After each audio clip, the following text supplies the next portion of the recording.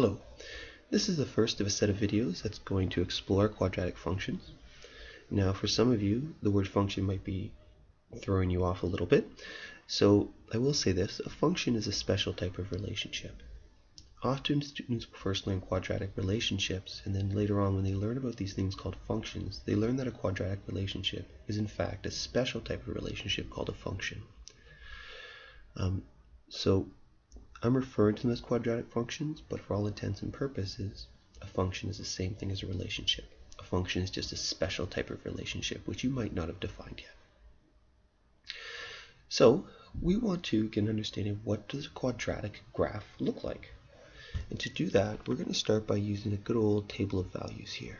So we're going to substitute into this table of values and find some points so we get an idea of what a quadratic function, quadratic relationship looks like. So what this means here is that I'm given my x values. These are called my independent variable. It's called my independent variable. And the y is called my dependent variable because the y depends on the x.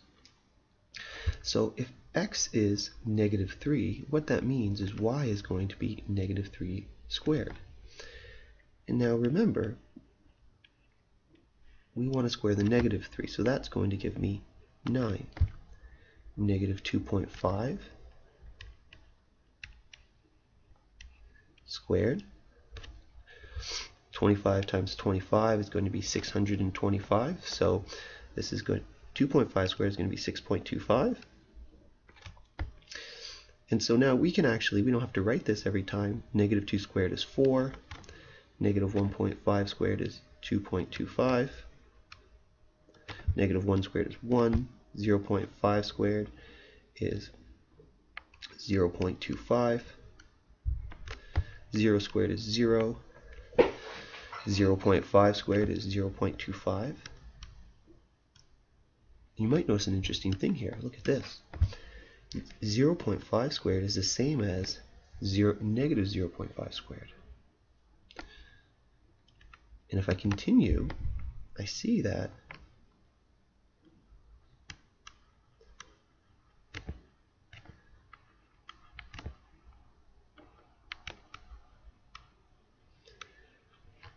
notice there's a sense of symmetry here on either side of 0. The values here are the same as the values up here. There we go. So look at that interesting set of symmetry.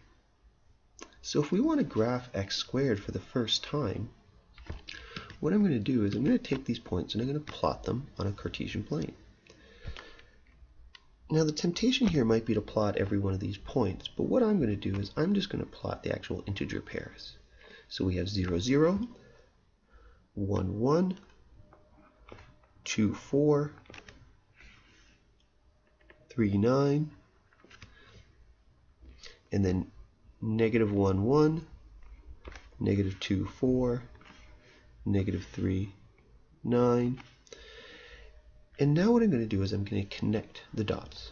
So I'm going to come up this branch, do this, and I'm going to come up this side of the branch like this. Oh, that's not very good. Let's try that again. A couple things to remember when you do this. Don't forget to put your arrows on the end. There's my arrows. And well, often what students do when they get up into this region of the graph is they kind of branch off over here.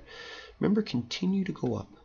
One thing you can do is you can add one more. You can say, well, 4 squared is 16. So I have to make sure that I stay to the left of the 4 value, which is kind of here. And that is what a quadratic relationship looks like. This is what we sometimes call my parent graph. So we're going to be drawing a whole bunch of different quadratic relationships that have the exact same shape as this, but are moved around on the grid. And we think of this y equals x squared of my parent graph as the most basic form that I work with. And this idea of a parent graph or parent relationship or parent function, you can use any of those terms here, is important because we're heading towards a topic called transformations.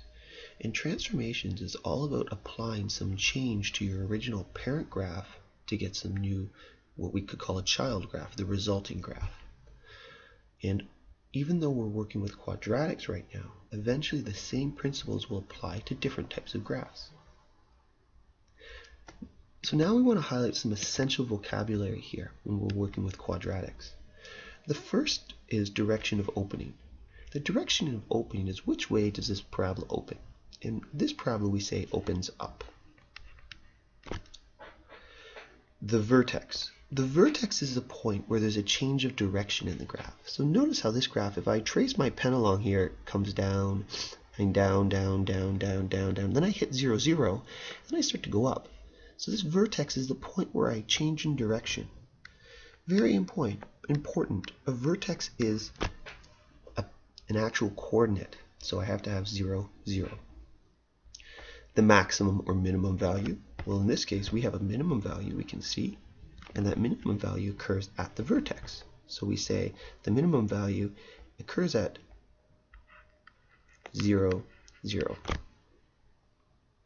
Okay? And then we say axis of symmetry, and the axis of symmetry is a line where we have some symmetry in this shape. So if I take a highlighter marker here and I notice I can make a dotted line that kind of comes up the center of this. If I drew a line straight down the y-axis and then I folded this graph over, you would see that it lands right on top of itself again. This is called the axis of symmetry. Very important here. Whenever we write the axis of symmetry, we write it as the equation of a line. So the axis of symmetry here is x equals 0. Because notice this vertical line is x equals 0. So this is what we call our parent graph. This is a quadratic relationship or quadratic function, and it's the starting point to a variety of other quadratic graphs that we will be drawing throughout this course. In our next video, we're going to graph y equals negative x squared. I hope this helped.